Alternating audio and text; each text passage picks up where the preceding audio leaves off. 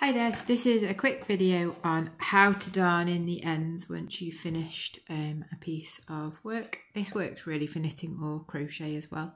So I've already got a finished hat here. I'm just going to show you using some contrast coloured yarn how you would darn in the ends just as an extra piece so that I can take it out again. So first of all, you need a darning needle, which is a slightly bigger one than a normal sewing needle, so that it's big enough to get wool through it. You can get ones that are slightly blunt at the end or sharp at the end.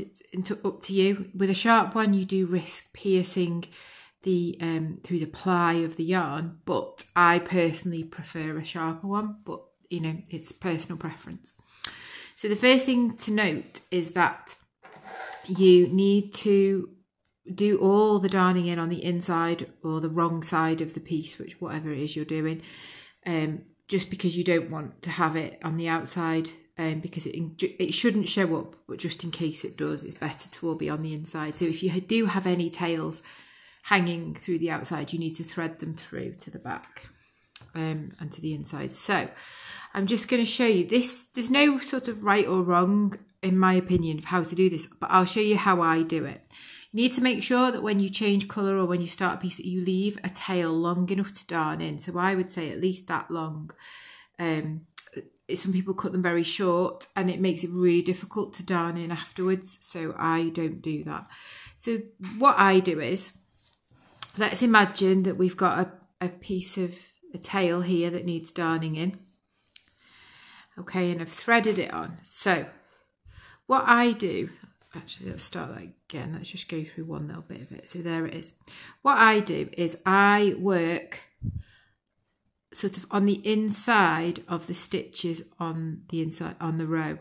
And I put my needle through maybe 3 stitches or something like that, making sure that it's not going through to the other side, that you're just working through like the top of the stitch there. And I pull through. And I kind of go back and forth about 3 times. So I've done that once then. And when you go back, don't go through the exact same hole again, because then you're just going to pull the tail out. So you need to sort of adjust it slightly. So that's 1, 2. And then I go back for 3. I feel that 3 secures them enough. And then you would trim it really. So if you trim there and there, obviously you would only have one end of the tail normally, it's just because I'm adding a piece on here. If you trim each side there, you shouldn't be able to see. Make sure if you've got a colour change as well, that you work the tail into the same piece of colour if you can, if it's possible, because that just means it will hide any tail end that you know that you can see if you work through it.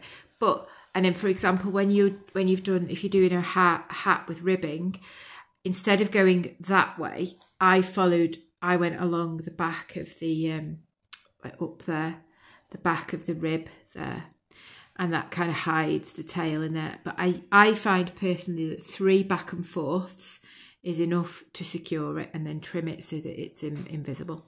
I hope that helps.